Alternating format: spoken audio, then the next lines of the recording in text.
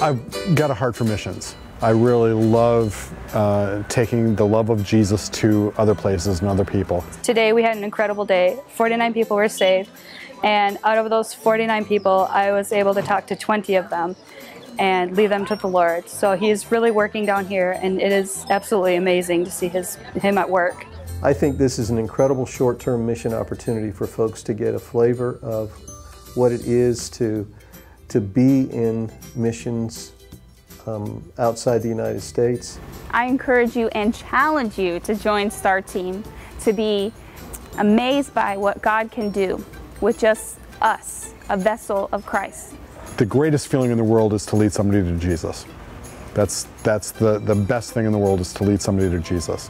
God didn't say, go back to your family and friends so they can be saved.